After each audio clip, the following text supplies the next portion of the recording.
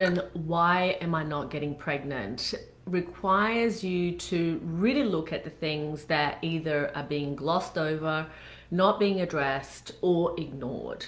That is a key distinction that a lot of my patients miss when they first come to me, because they keep being told everything is normal, just keep trying. Oh, all your results are great, there's nothing really wrong, it's just a matter of time, or whatever it is, or that next IVF cycle is going to be the one, or we should have used this particular drug protocol and we didn't. And they continue around that path, going around in circles, and for some, unfortunately, running out of time, because the key critical factors that are a part of the solution are also a part of the problem.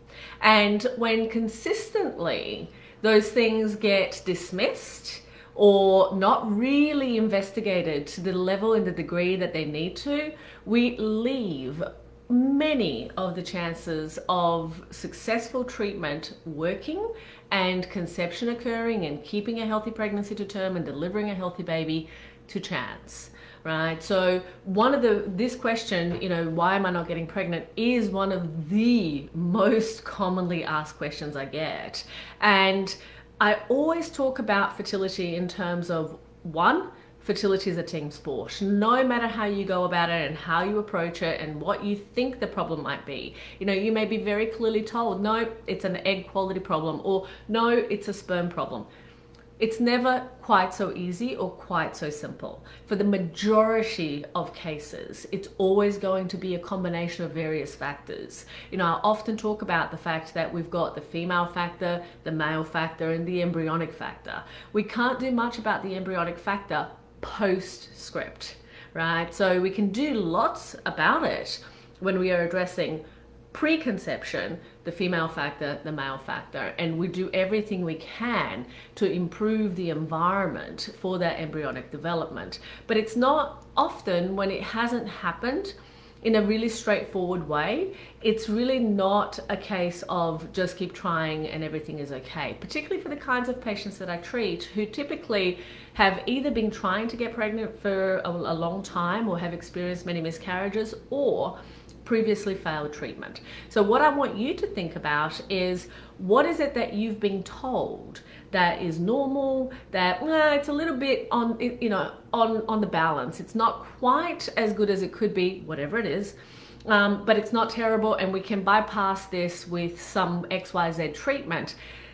Therein lies some clues as to areas that perhaps need to be addressed. And so what I always like to do is start with a fertility assessment, understanding what is it that we're dealing with, what is the lay of the land, so to speak.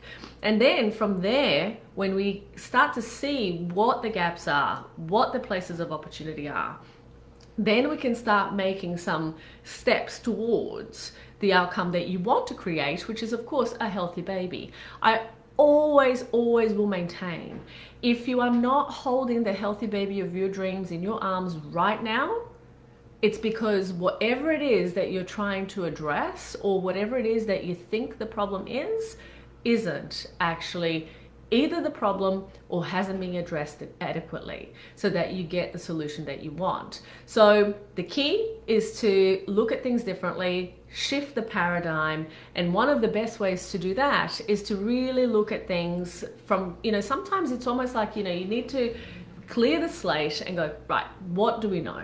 And take stock of all of those pieces. That's what a fertility assessment in our clinic looks like. And it is complimentary. So if you do want to go down that path, there's a link underneath this video. Go ahead, sign up for a session, and I'm more than happy to have a conversation with you based on your specific situation and what it is that needs to happen. But don't accept the everything is normal, just keep trying, because that is a rhetoric that is not going to support you.